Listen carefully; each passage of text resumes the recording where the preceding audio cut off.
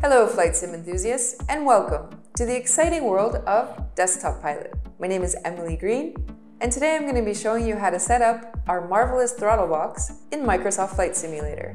Let's kick it into high gear and get started. The first step is a moment of connection. Grab the Type B end of your USB cable and plug it into the back of your device. Next, grab the other end and plug it into your USB hub. Lastly, to make sure you're connected, look for the red light at the back indicating the device is on.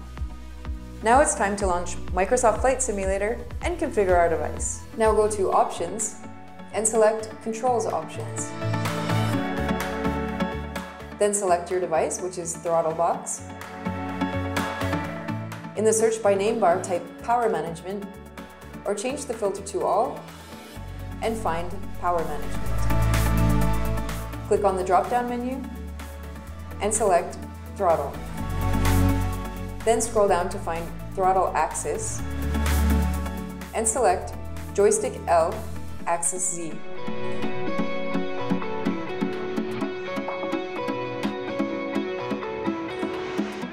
Click on Validate and make sure to tick the checkbox for reverse axis. Then scroll down to Mixture, click on the drop-down menu, scroll down to find Mixture Axis -100 to 100%. Then select Joystick L, Axis X,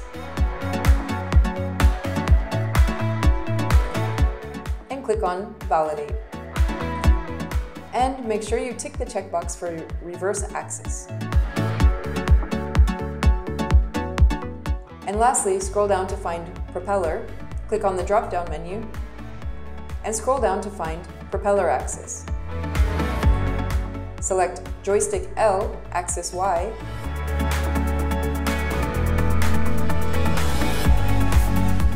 and click on Validate. Also make sure you tick the checkbox for reverse axis. Then scroll down and click Apply and Save, or hit the F11 key to save your changes. Now it's time to put our throttle box to the test. So let's load a new flight, and let's select the Beechcraft Bonanza G36. Now let's locate our throttle box in our virtual cockpit. Here it is here. First, let's test the throttle. Next, the prop. And lastly, the mixture. Look at that. That's how it's done.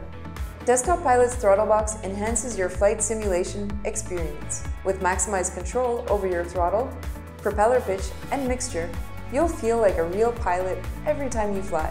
Now all that's left to do is attach it to the desk. Your throttle box comes with 2 Velcro sticky tapes and 4 panel nuts. Just remove the white strip, attach it to the bottom of the product, remove the other white strip, and attach it to your desk or cockpit setup. For more thrilling aviation products, visit desktoppilot.com. Happy flying!